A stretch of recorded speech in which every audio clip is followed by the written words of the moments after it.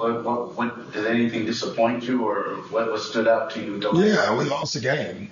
That disappointed me. We fouled the entire game.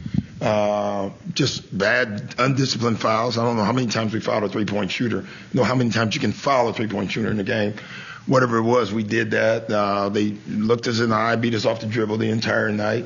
We were late to helps, and number one, we just got to stop getting beat the entire game. So, defensively, I thought we were not at our best tonight, clearly. How many more offensive rebounds, back cuts we gave up tonight? That hurt us. And then down the stretch, offensively, I just didn't think we made the right plays. So.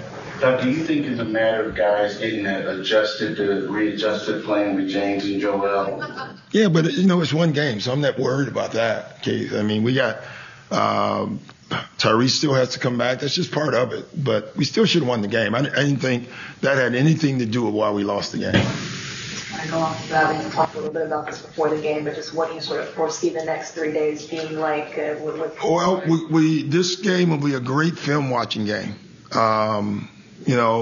Establishing our roles will be what we'll do the next 2 days, 3 days. Getting some practice time together will be great as well. Is Joel okay? I know he went to the locker room. Yeah, he had blood on his jersey. So I don't know what took so long. I was going crazy on the sideline because I kept asking, I kept looking, and no Joel. So, he had blood all over it, so they had to take everything down, put it back on. I think the blood route was insane. Don't even get me started on that anymore. That was back in the 80s. We need to look at that rule, but we don't. So.